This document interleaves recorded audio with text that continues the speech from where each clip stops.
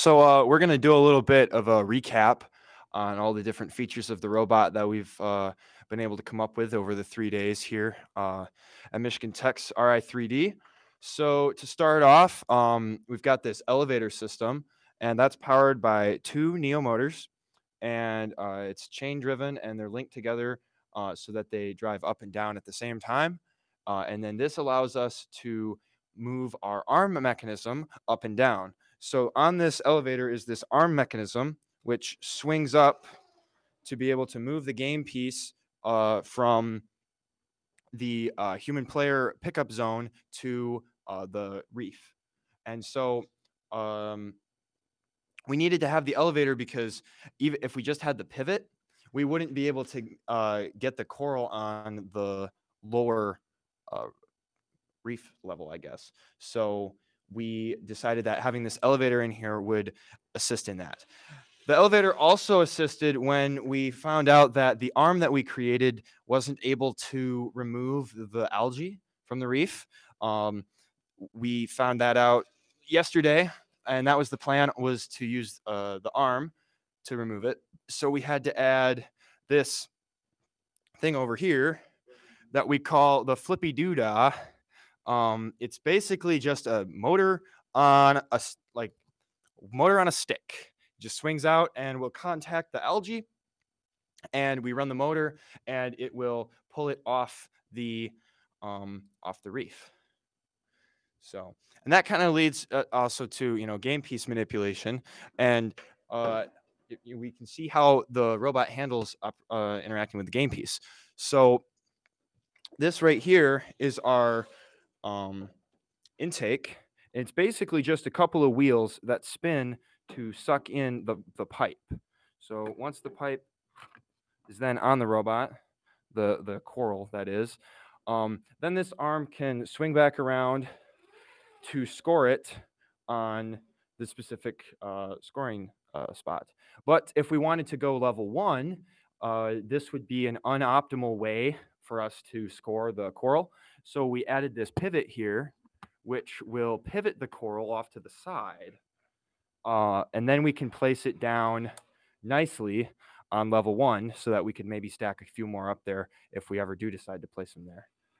So yeah, I think that's just about it. I mean, we have a couple of other really awesome features on the robot, such as these. We were going to integrate these distance sensors, as well as the gyro, courtesy of Redo Robotics. And then, oh yeah, we also have another thing. I'm just kind of spitballing here with things we're to bring up, but we've got these limit switches at the top and bottom of the lift that are wired into the sparks.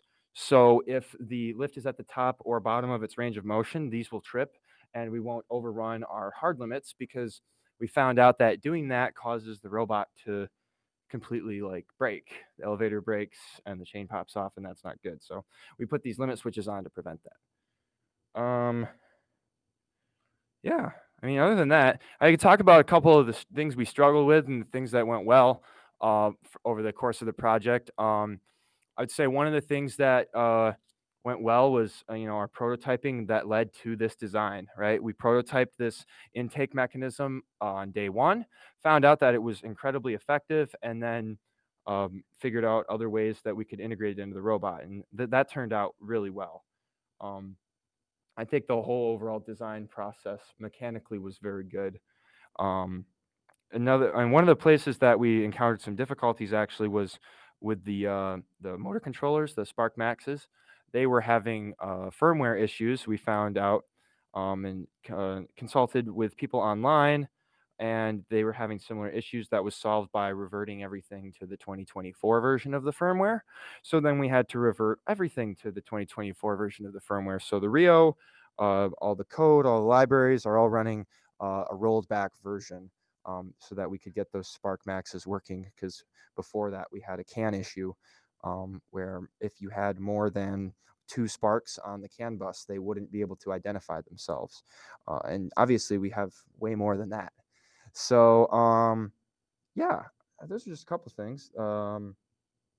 I don't think there's much else to say right now. We'll probably make another video with it moving around and scoring at different positions, as well as a full-on reveal video in a couple weeks. But this is our 72-hour post robot in 3 days design and just overall update. So yeah, thanks everybody for watching and keeping track with Robot in 3 days at Michigan Tech. We all appreciate everybody who's tuned in and followed us on this journey, because this has been, I would say, really incredible doing Robot in 3 days for the first time. And we have something to show for it. So thank you, everybody. And thank you to our sponsors as well. We are sponsored by MTU's College of Engineering, College of Computing, Copes Automation, Superior Cutting Services, Redo Robotics, the Alley Makerspace, and Preferred Manufacturing. I think that's it.